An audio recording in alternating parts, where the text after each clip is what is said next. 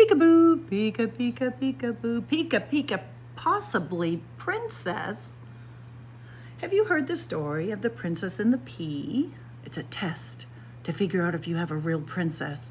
Well, this isn't quite that story. This is the princess and the packet of frozen peas. Wow, we need to find out about this. This book was written by Tony Wilson, illustrated by Sue deGennaro, and published by Peachtree Publishers. Here we go, friends. Once upon a time, there was a prince called Henrik who wanted very much to fall in love and get married. He was an outdoorsy type and hoped that the princess he married would like hockey and camping. There were many girls who wanted to marry a prince. Every time Henrik left the palace, groups of screaming girls would yell, "Oh my goodness, it's him!" and throw flowers in his general direction. Henrik decided to ask his brother for advice.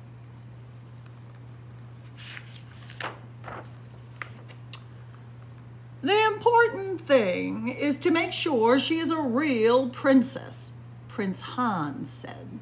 A real princess is very beautiful and very sensitive. When I met my wife, Princess Eva, I made a stack of 20 mattresses and 20 eider-down quilts. Then I put a single pea under the bottom mattress. If a girl complains about feeling the pea through the mattresses and eider-down quilts, she must be a real princess. Did Princess Eva complain? Prince Henrik asked. You bet. She complained a lot, Prince Hans said. Prince Henrik decided to watch Princess Eva to see what a real princess was like. He found her at the tennis court where she was being sensitive about tennis balls. These tennis balls are too bouncy. He followed her to the driveway and saw her being sensitive about her new sports car. This isn't the car I wanted. I wanted one with drink holders and yellow. Prince Henrik wondered whether perhaps Princess Eva was a little too sensitive.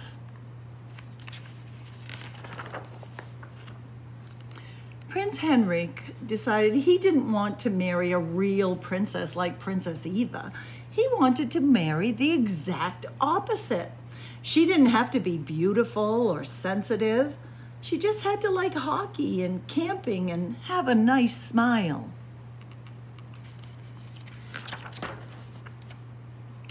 And so Prince Henrik came up with a plan.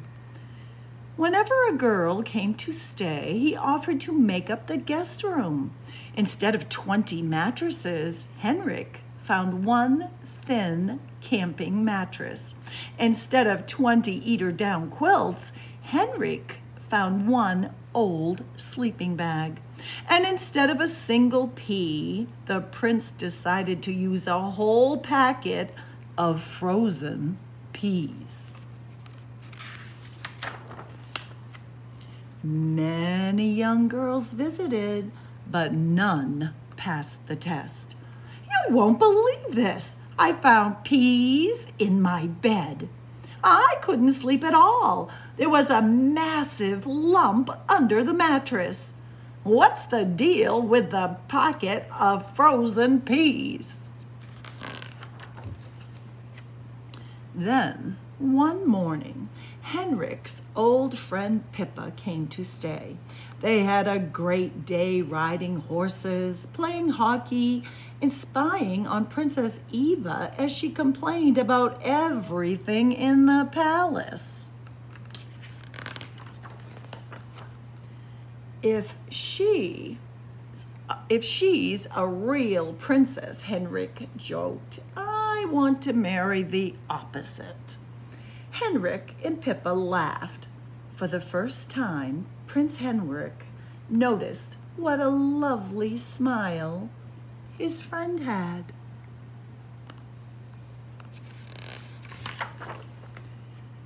That night, he decided to test her with the packet of frozen peas.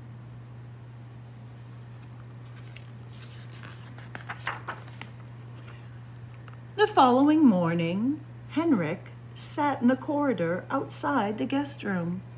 He waited and waited and waited.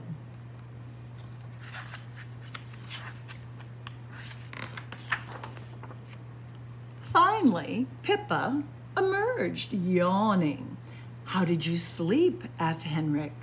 "Fantastically well, thank you." Pippa handed him a packet of mushy peas. "I found this under the mattress last night," she said.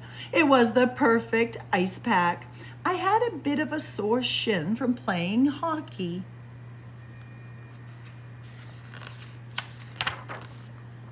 The prince beamed. Pippa beamed back.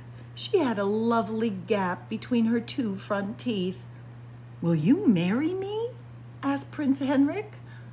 "But I'm not a real princess," Pippa answered. "Even better," said Henrik.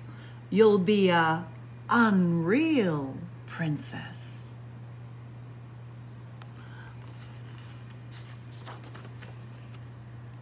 I think they might have lived happily ever after. What do you think? The princess and the packet of frozen peas. I miss you, friends.